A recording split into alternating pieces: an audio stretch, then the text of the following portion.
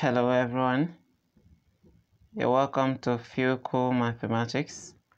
Here we provide detailed solution to math problems. So this is the question we have before us today. Square root of x is equal to square root of x over 2, and we are to provide the solution to this. Now this is simple. This is what you should do. Square root of x. That means, okay, in here you're having square root of x to the power of 1 over 2. Okay, remember, x to the power of 1 over 2 means square root of x. Okay, so this will be the same thing as x to the power of 1 over 2 all over 2 because of the square root. Now, we are having another square root outside again, so this means that we are going to have x to the power of 1 over 2 to the power of 1 over 2 because of the bigger square root there.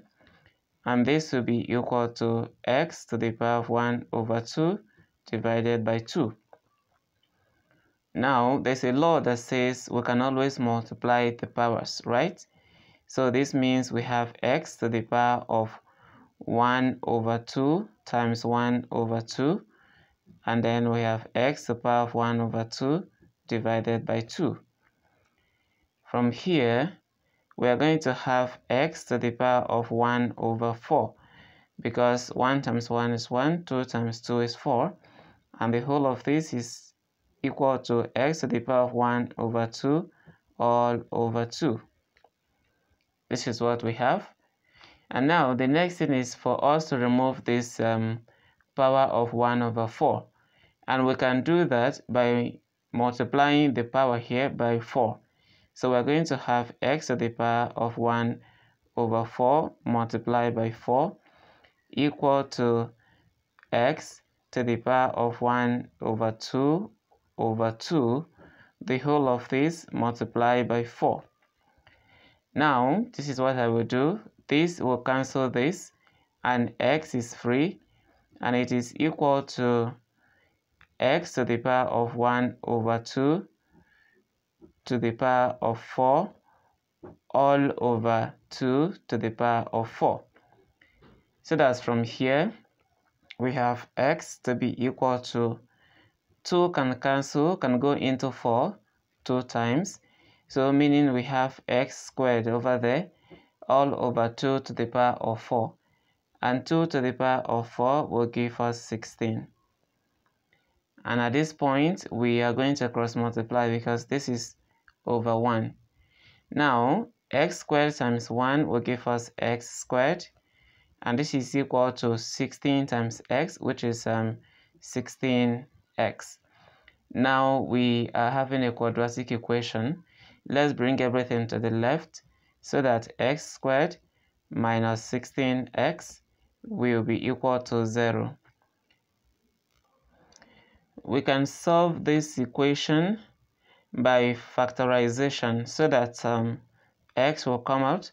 We have x minus 16, and this will be equal to 0. Now use zero product rule. X is equal to 0, or x minus 16 is equal to 0.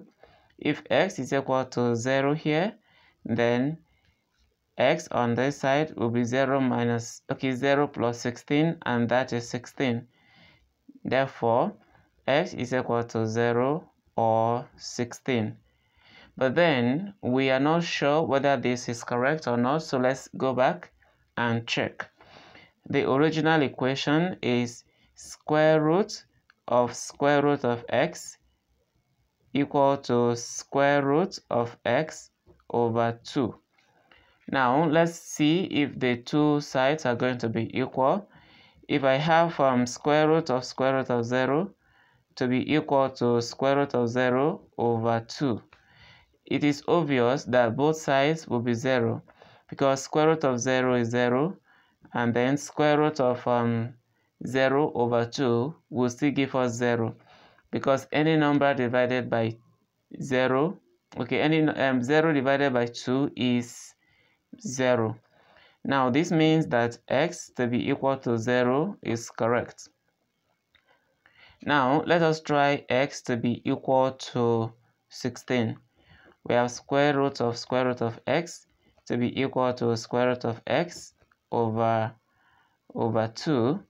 Now if x is 16, I have square root of x. And okay, the x now is 16. That means I have 16 in here. And that will be equal to square root of 16 over 2. Now let's continue.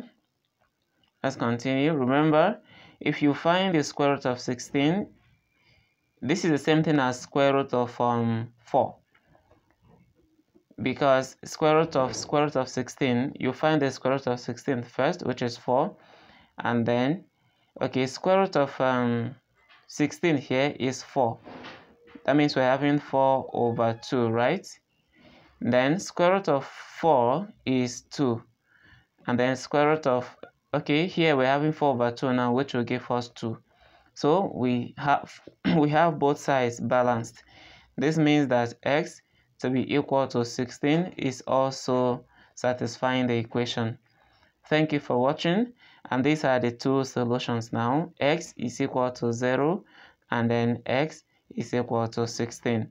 Both of them satisfy the equation.